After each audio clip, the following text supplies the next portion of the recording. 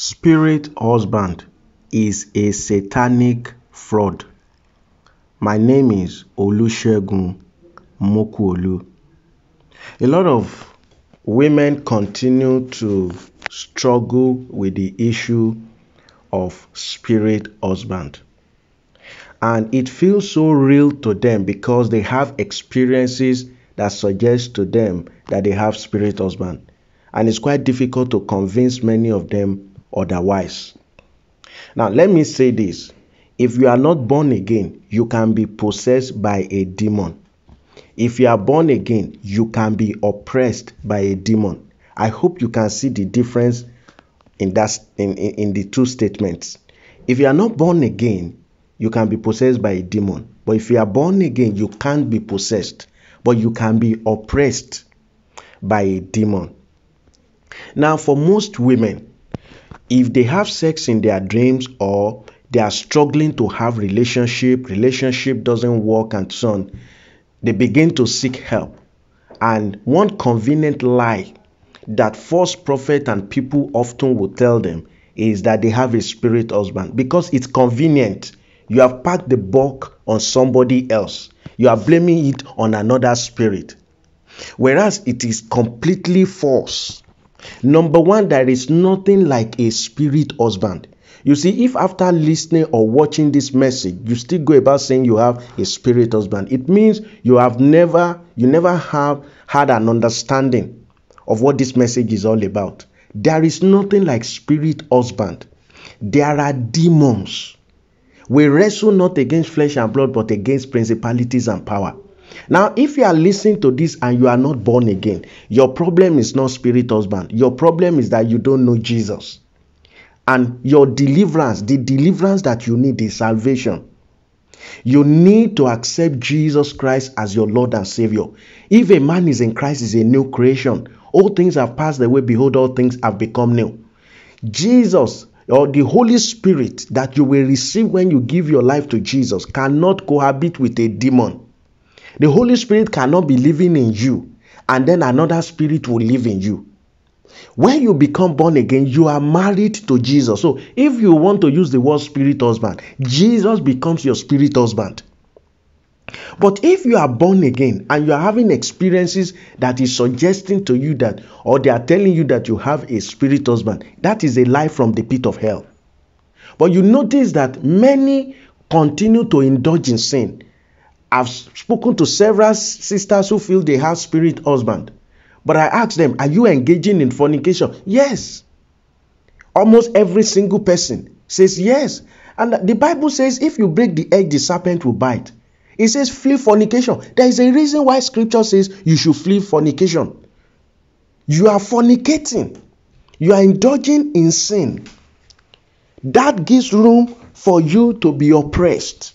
But just the fact that you have sex in a dream doesn't mean that you already have a spirit husband.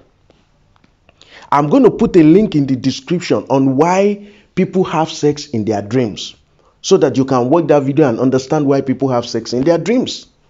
But stop going about with this lie they are telling you and you are believing it all the time that you have a spirit husband. The problem is you don't understand marriage. You don't know what marriage is. You are desperate to be married.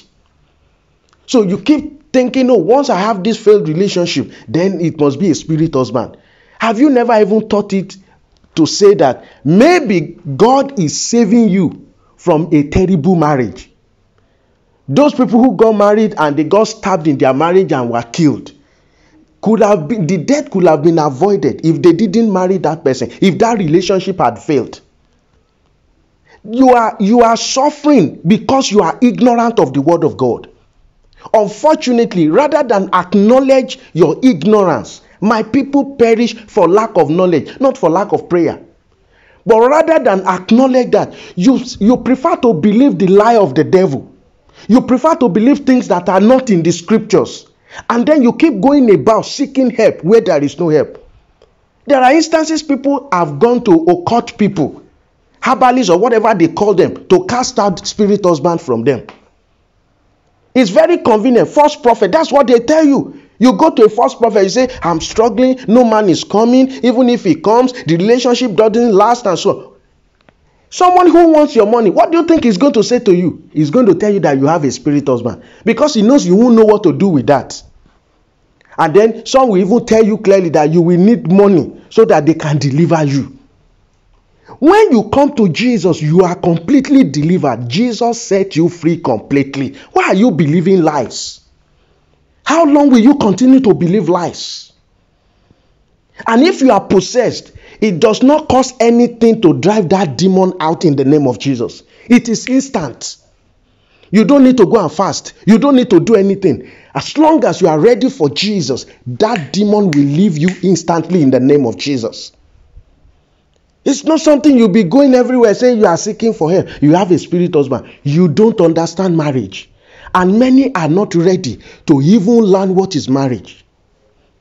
You think marriage is about you. You are looking at your age. You are getting anxious. You are looking at your other colleagues. That's a sign that you don't even know Jesus. Marriage is not about you. It's about God. It's about the purpose of God. God had a work to do. He created a man to do it and gave that man a woman to do it. Marriage is not about you having children, you having sex. Marriage is not about loneliness. God didn't create man to be lonely. He was addressing aloneness. He said it is not good for a man to be alone, not lonely.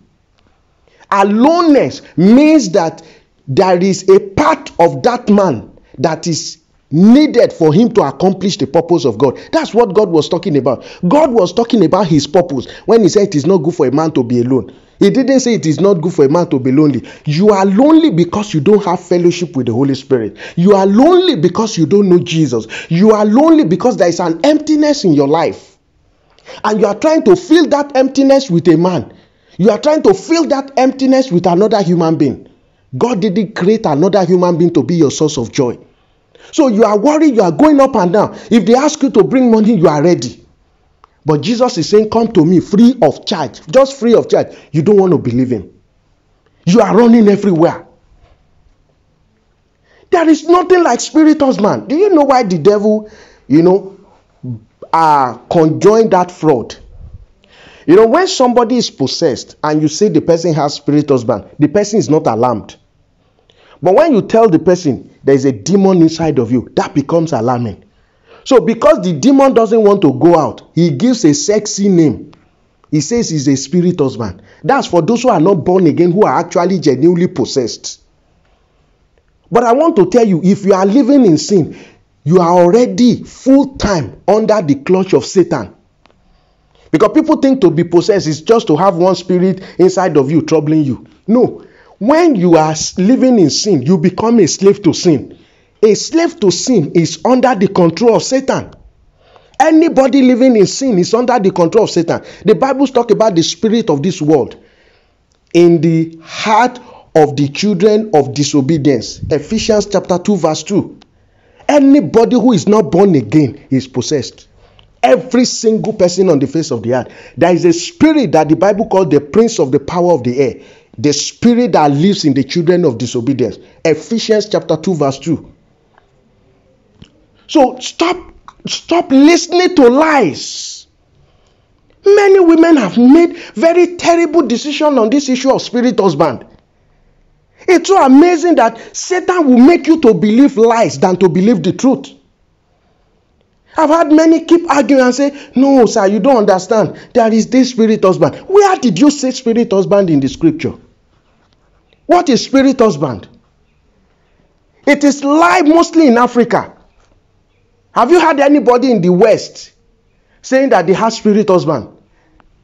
It is lies that you have been fed with from the kingdom of darkness. There is nothing like spirit husband. Some women have gone ahead to sleep with ministers, with false prophets, not ministers of God, false prophets, false preachers, in the bid to cast out spirit husband. I'm telling you, they will make you, they will degrade you, they will take anything of valuable in your life if you are seeking help where there is no help, if you are looking for anybody to cast out spirit husband from you. It is very easy to marry if you understand marriage. God has made provision in his word for you to understand marriage, but you are not ready. You are doing boyfriend and girlfriend. You are fornicating. Anybody who comes to your life, you will fornicate. And then you are saying, oh, it's not working. It's not working. Is that how a child of God lives? Does a child of God indulge in fornication? Is your life pleasing to God? The scripture says, if the way of a man is pleasing to God, he makes even his enemies to be at peace with him. Is your own life pleasing to God? Are you living to please God? If a man asks you for a nude picture, you are quick to send it. If an unbeliever approaches you, you will enter into that relationship. You are just doing things carnal way. You are doing things worldly way, and then you are going about saying you have spirit husband. Instead of you to repent of your sin and turn to Jesus and begin to learn how does the kingdom marriage works. Because there is worldly marriage and there is kingdom marriage. And you are not born to know the kingdom marriage unless you sit down to learn it. Jesus said, take my yoke upon you and learn of me. Why did he say you should learn? Because you don't know.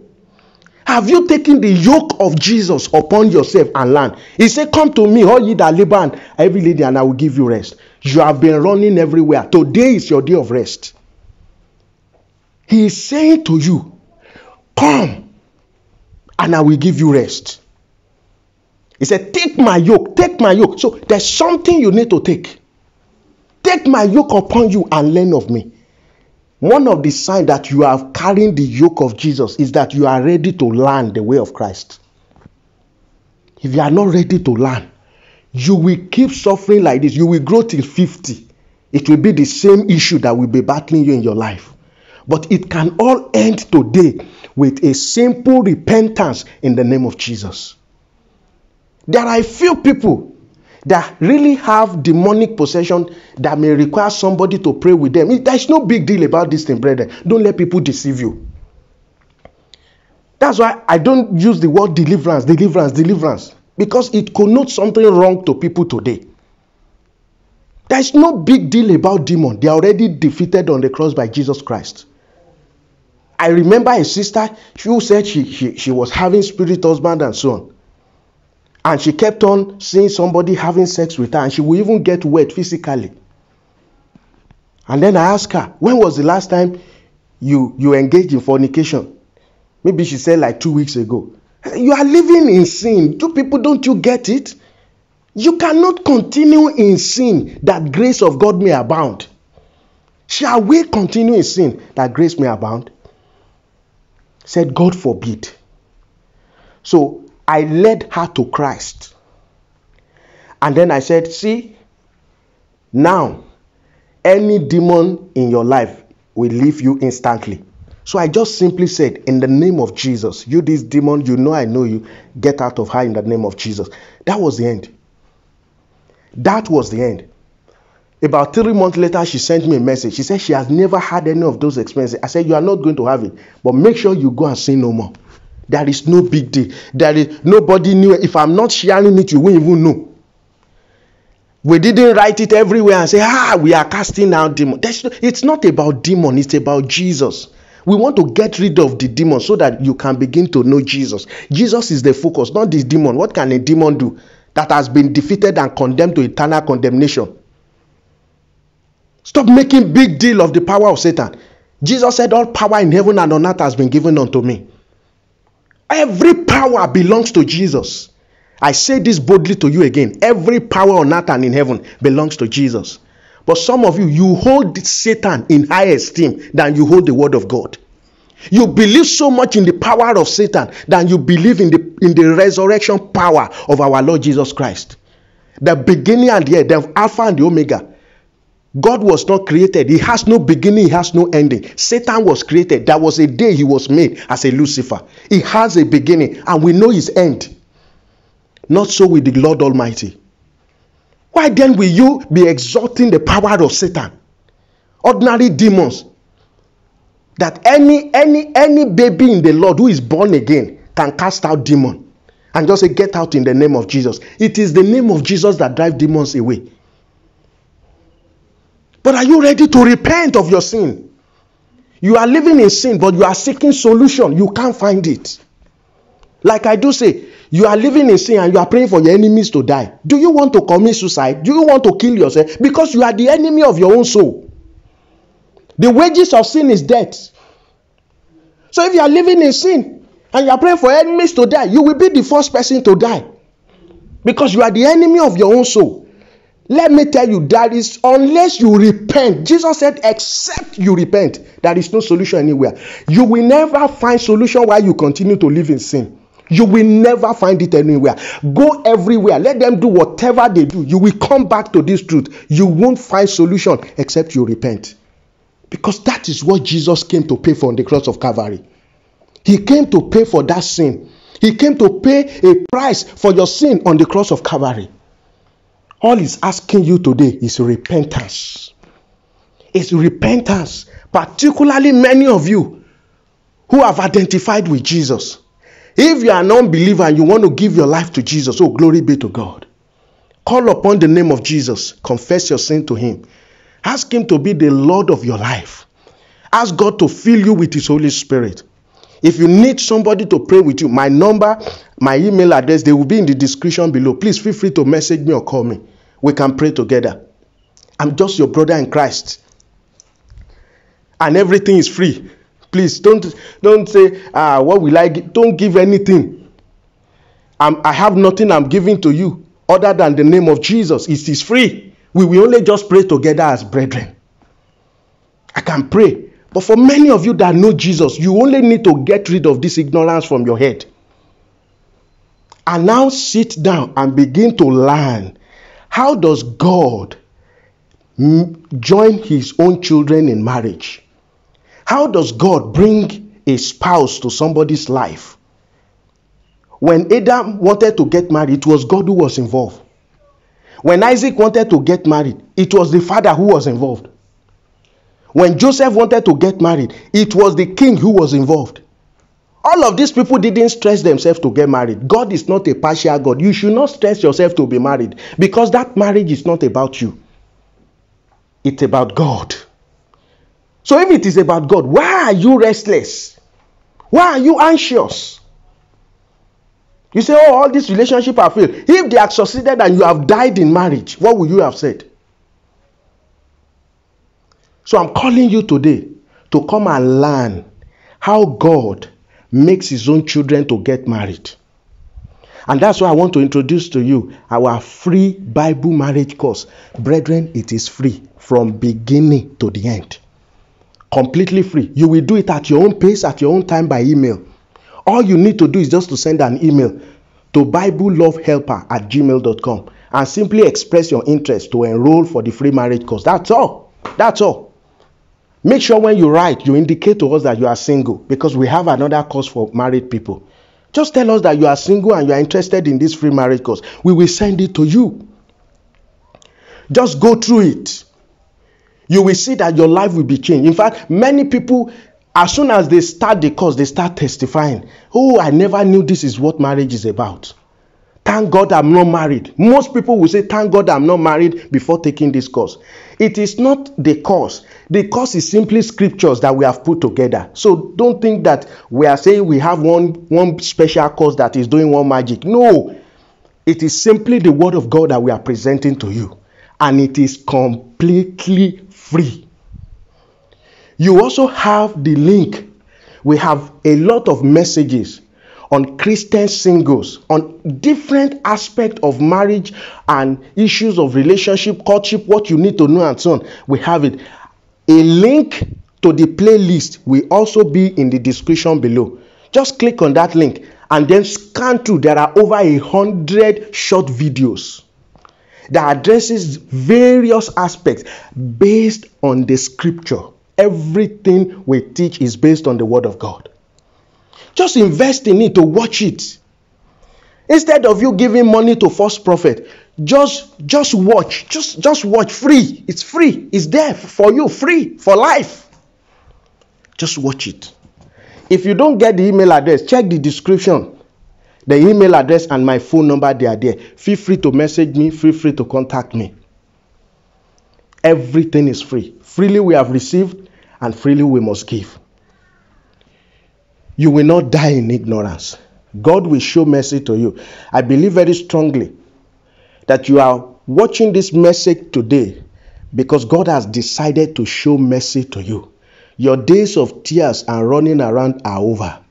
Commit your ways to Jesus Christ. He will show you mercy. My name once again is Olusegun Mokuolu. Like I said earlier, my phone number and email address are in the description below. Please feel free to take advantage of it. I will also plead that you share this message with other believers or people you know specifically who are going through issues like this. Just copy the link, share it with them on WhatsApp or whatever platform that you can reach out to them. You may also consider subscribing to this channel. God bless you.